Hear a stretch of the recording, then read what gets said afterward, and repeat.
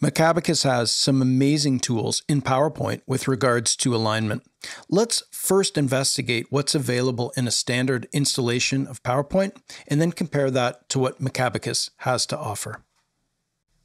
In PowerPoint, we can align objects. We would do this by selecting an object and then just starting to move it, and these little red dotted lines would appear when we want to align to the left or maybe to the center point. But these can be really difficult to use and require a decent amount of coordination with the mouse. Let's just undo that last movement and now take a look at what Macabacus has to offer. We're going to be able to align these shapes so much more easily using Macabacus. We're going to start by clicking this top shape. We want to align everything to this shape. We now hold down Control and click the other two shapes. Now let's go up to the Macabacus section of the ribbon. We're going to be working here in this Shapes section.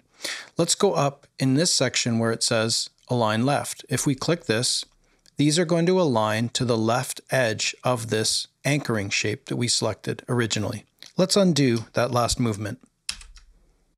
Another similar example would be to go up to the same area in the ribbon and say Align Top. This would align the tops of all of these shapes. Again, we can undo this example. In Macabacus, we also have tools here for aligning right or aligning bottom. These all work in a similar fashion. Essentially, they are aligning to the outer edges of these shapes, but we can also align to the center point of the shapes. We do that using these tools here. Center horizontally. Let's click it. As you can see, we're now aligning to the center line of these shapes. If we undo that and investigate up here, center vertically would work in a very similar way.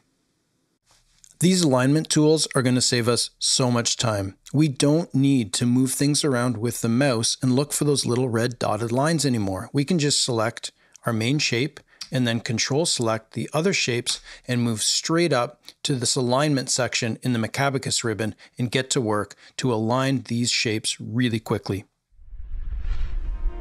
If you're enjoying these tips and would like to see more of our content, please like and subscribe to the channel.